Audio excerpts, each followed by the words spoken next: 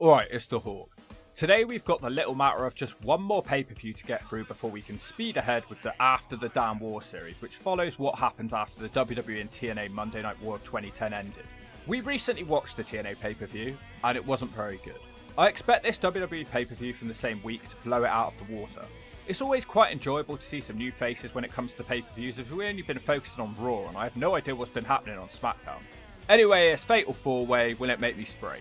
The show opens up with a video package proclaiming that John Cena is facing the worst odds in WWE history, as it's going to be Fatal Four Way. I guess they've forgotten about Unforgiven 99, amongst others. This is the first and only pay-per-view strictly called Fatal Four Way. Hope that's not a sign of things to come. 10,000 people are in the Nassau Coliseum for this one. The show starts out with Vince McMahon and a recap of how TheNexus brutally crashed Bret Hart about in a car park. They've attacked Bret Hart because they all want contracts and he's being a dick and not letting them. Vince admits that Bret is too injured to be here tonight and he'll be taking appropriate action on the attackers. The chosen one, Drew McDonald, shakes hands with Vince and walks to the ring. This is one of those guys that we haven't really been seeing as he is on SmackDown. His entrance goes on for so long that I fall asleep. When he finally does get around to saying what he has to say, he calls out Teddy Long. Not much of a start to this pay-per-view. He wants Teddy Long to watch this match, and when Drew wins, he wants Teddy to hand the title to him. This is for the IC belt, which is held by Kofi Kingston. It starts with Kofi unable to take Drew off his feet, and Drew keeps showing off the power advantage. Kofi eventually monkey flips him and drop kicks him. He leaves the ring and Kofi dives down on him. Drew dumps in his chosen nappy of fear and runs away, but he's playing possum in his nappy though, and he gets on top of Kofi. There's a nice move from Kofi in there as he does a back rolling kick through the ropes. It doesn't affect Drew too much though. This crowd are in silence. Drew really has come a long way, it was just too much during his first run. Apparently, this is actually a rematch of the Over the Limit pay-per-view, a show I actually reviewed, but I have no recollection of this match taking place. Drew's had Kofi grounded for a very long time. After an even longer amount of time, Kofi hits a float over DDT for a double down. When they get back up, Kofi does another float over, this time into a pin for a 2. Kingston's rolling now with a springboard crossbody. Drew shuts him down with a knee to the back of the head and he sits on him for a 2. Kofi responds with a Russian leg sweep. He hits the boom drop and wants the trouble in paradise, but Drew McIntyre half runs and half dodges from it. To his credit, McIntyre hits a pretty nice big boot, but he doesn't make a pin. Kofi fights off his Future Shock DDT and flies off the top with a springboard DDT. It's not over though. That would have been hilarious because that's exactly the same way the TNA opener on their pay-per-view ended. Kofi unwisely mounts Drew in the corner. He of course gets thrown with a jackknife for a 2 count. Kingston recovers though and hits the SOS for a 2. It's a very even back and forth affair. Kofi randomly does a leg scissors whilst holding onto the ropes. Drew desperately tries to escape, which causes a ref bump. Whilst the ref is down, Drew sends Kofi into the post. He hits the Future Shock DDT, but no ref. Drew suddenly has a great idea and remembers that Teddy Long was a referee in his younger days and he forces him into the ring. McIntyre rips away the old referee shirt and gives it to Teddy Long. I guess this is all that's needed to make it official. This goes on for a very long time, and if Drew was able to get a 3 after all of this, Kofi would be finished, his career would be done. Fortunately, he's not finished as it's just a 2. Teddy looks like he's going to soil himself with fear. Now Drew spends ages slowly walking towards Teddy Long. He threatens Teddy until a Matt Hardy scrambles into the ring and hits the twist of fate. Kofi nails the Trouble in Paradise and that's the 3. Well, this match did have its moments, but what a strange and dragged out ending. It really spoilt the pacing of this match, and overbooking was like something out of a main event. A middle of the road to see in the end. In the back, it's the Fart Dynasty. They're all sad about the attack on Bret, but tonight they say they'll win their 6-person tag team match to make him proud. That's if he's even conscious. But first, it's a Fatal 4 Way for the Divas title. If this is anything like the matches over on Raw, it's going to be over by the time I open my beak to speak. Maurice versus Gail, who has zero business in this match by the way, based on her booking. Also in this match is Alicia Fox for some reason, and the champion is Eve Torres. What a Divas division this was. Most of them feel so bland. How can you be this attractive but this bland? I don't know, but they are. Anyway, Gail tries a dive, but Fox kicks her and hits a suplex. Randomly, Alicia Fox hits Gail with a Total World Backbreaker. Bless her, Gail is really trying to improve the match quality here. She puts on an octopus. Alicia and Maurice argue for an uncomfortable amount of time. Gail has another flurry of offense, which is eventually put to a stop when Alicia drops her on the ring apron. Eve hits Maurice with a net breaker and a moonsault, but she can't win because Alicia Fox breaks up the pin and steals the win. Alicia Fox is now the Divas champion?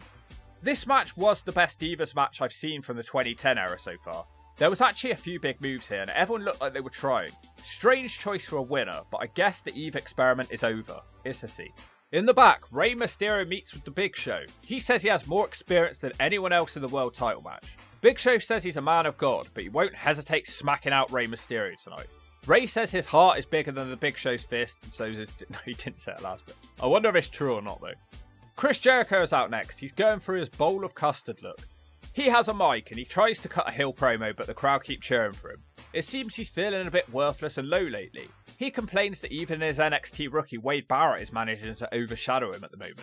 He brings up some key moments in his WWE career and that he's used to being the underdog. He compares his previous situation to what Evan Borne is in now. He wants to end Borne's career. It's kind of a nice spot to see Evan in. These two are going to have a match. It should be a good one. They aren't hanging about here. Evan gets a 2-off head scissors and a dropkick. Jericho can't get going. He falls to the outside and he's hit with a nice Evan Borne dive off the top. Back in the ring, Jericho finally wakes up and hits the triangle dropkick. As Jericho cuddles Evan Borne in a sleep hold, I couldn't help but feel these two look like some kind of deformed father and son duo. Evan manages to escape and hit some kicks until Jericho dodges one and hits a German suplex. But Chris Jericho takes too long Gorman out on the top rope and Evan Borne jumps at him and snaps off a Frankensteiner. Evan tries a monkey flip though, which is countered into the walls of Jericho. Lots of people are still cheering Jericho here and you can hear boos when Evan makes it to the ropes. Y2J dumps his nappy of anger and he barges Borne out of the ring and into the commentary desk. Jericho has lost his focus and Borne drop toe holds him into the steps. Evan gets him back to the ring with a flying knee attack for a 2. Jericho shuts him down with his old school backbreaker. He can't hit the lion salt and Borne kicks him in the face. Evan Borne takes too long attempting a shooting star so he misses it and Jericho code breakers him.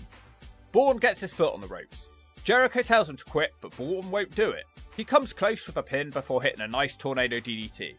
Once again he attempts the shooting star but he keeps taking too long up there and Jericho meets him.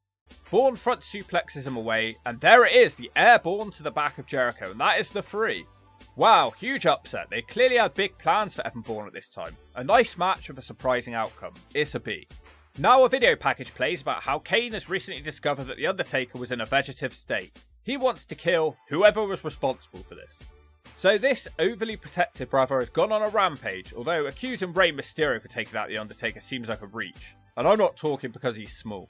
The World Heavyweight title is on the line now in a Fatal Four Way match. The Big Show, CM Punk and Rey Mysterio, and the champion is Jack Swagger. Let's all pray that Swagger drops the belt. The heels are both sent to the outside so that Mysterio and Big Show can have a face-off. Big Show throws Mysterio into Swagger and gets a 2 off a missed move by the cameraman. Show is really dominating and the rest look like little flies buzzing around him. Rey finally takes him down for DDT, and Swagger also hits the Vader bomb for a 2. They dropkick Big Show out of the ring. It's Swagger's turn to dominate, and he almost beats Rey Mysterio for belly to belly. Mysterio eventually stops him and tries a 619, but he can't do that because Punk hits him with a springboard crossbody. He gives Rey a nice backbreaker. These two have been feuding for a bit since Rey shaved off Punk's haircut. Punk's forgotten about Swagger though, and he German suplexes them both at the same time. Rey shuts him down and tries a 619 again, but Big Show is awake now and he drops Rey on the commentary desk. The Show completely clears the ring. He follows them out there, but the steps get kicked into him. Rey hits a 619 around the ring pole and Punk dives on him from the ring. Back in the ring, Punk hits the go to sleep on Swagger, but he's too tired to make the pin. Then Kane's music hits. He comes to the ring for casket. Kane decides CM Punk is responsible and he chokeslams Punk into the casket. Luke Gallows saves Punk and Kane chases him away. Mysterio hits Swagger with a 619 and a splash, and that's the 3.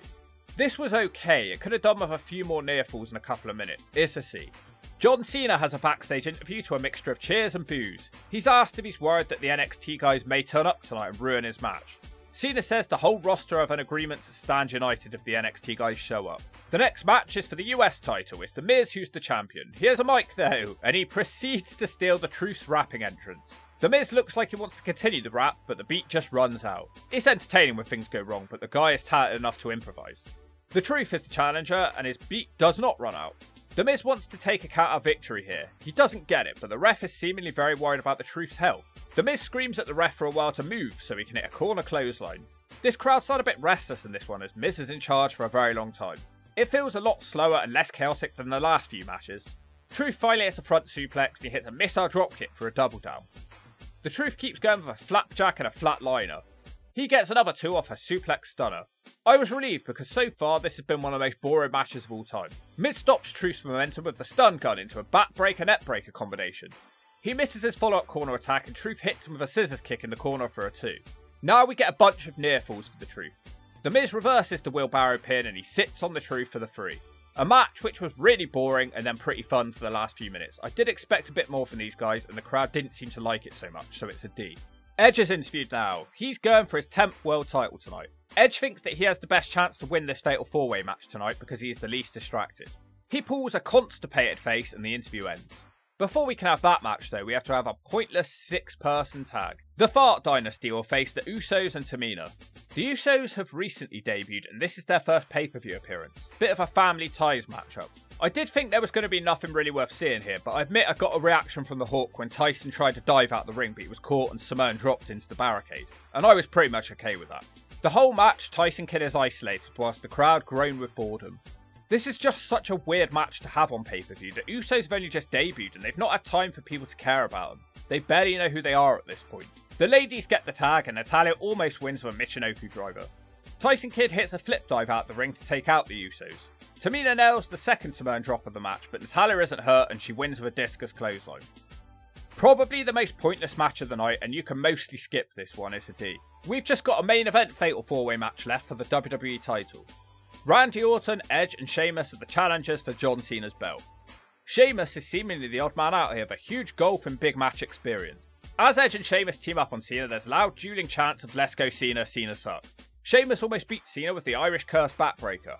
He tries to hit the Celtic Cross, which is broken up by Edge. It's now Orton's turn to dominate. He hits the draping DDT on both Sheamus and Cena at the same time. The Edge big boots him and waits to hit a spear on Cena, but Cena dodges that and starts hitting the 5 moves of doom. He can't finish them though, and Orton returns with a cross backbreaker and a snap slam to Edge. Randy starts gritting his teeth and going nuts. Sheamus stops him from hitting the RKO. Cena and Orton take out Sheamus on the ring apron. That one looked painful. That gives Cena the opportunity to lock in the STF on Edge. Sheamus breaks up the submission. Eventually Orton does hit the RKO on Cena with Sheamus coming to the rescue. Edge spears Orton, Sheamus bro kicks Edge, but he can't get the 3. Striker on commentary calls him the Celtic Criminal, which is a nickname which didn't really take off. Sheamus goes flying across the announce table now. We cut to the back where suddenly some jobbers are watching the match and they're jumped by the NXT guys.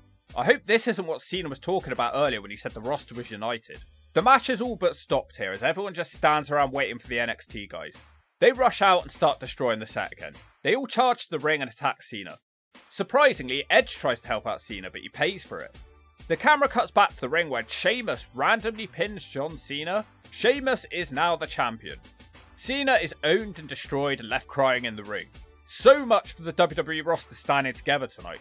The show goes off the air to silence. Okay, my quick thoughts before the Hawk aborts. Just like the TNA pay-per-view, this was kind of middle of the road kind of show. But WWE can get away with these. I've seen better and I've seen worse, but there was nothing here to make you curse. The most intriguing thing going into this one was Kane, and he didn't even have a match on the damn show. None of these matches were terrible, which is why this pay-per-view was better than TNA Slammiversary 2010.